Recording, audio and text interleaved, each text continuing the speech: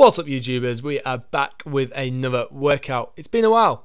I took a little break after the first round of the Open had finished and I've just been chilling, waiting for gyms to be back open. However, now they are back open, finally, hallelujah, it's time to start making some progress and ease our way back into training and a normal routine, as well as providing a little bit more content.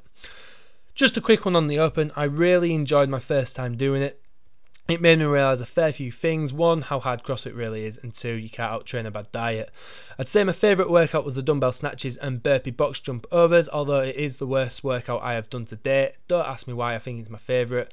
Your guess is as good as mine. Guessing I just really enjoyed the pain of it. Who knows?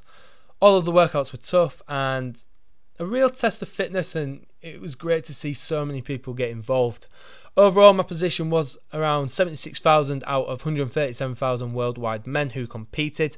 Out of 6,000 UK men that competed, I finished around 2,800. So for me, I see this as a good starting point, and I'm excited to see where I'll be this time next year. Hopefully, I can climb that leaderboard and potentially do other local competitions along the way.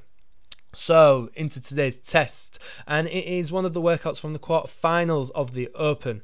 So it is a 10-minute time cap, 3 rounds of 10 handstand push-ups, 10 dumbbell hang cleans and 50 double unders. After completing the first 3 rounds, rest for 1 minute and then proceed into a further 3 rounds of 10 handstand push-ups, 10 shoulder to overhead and 50 double unders. You'll notice that I performed kipping handstand push-ups throughout the workout, despite the first 3 rounds being strict handstand push-ups, and the dumbbell weights are intermediate weight of 15 kg rather than RX weight of 22.5 kg.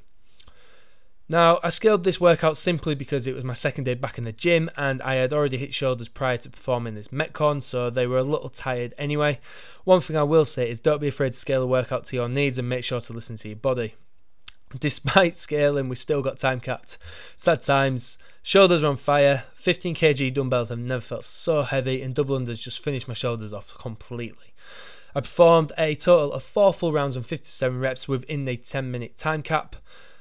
It's definitely a workout that I would love to revisit in a few months when hopefully I'm more up to speed and in the groove of things. So in the meantime, I hope you enjoy the video and watching me suffer. The tune is a remix by Will Davis, which is out now on SoundCloud. Link is in the description below. If you're new to the channel, then don't forget to hit that like and subscribe button. Your support is appreciated. Stay safe.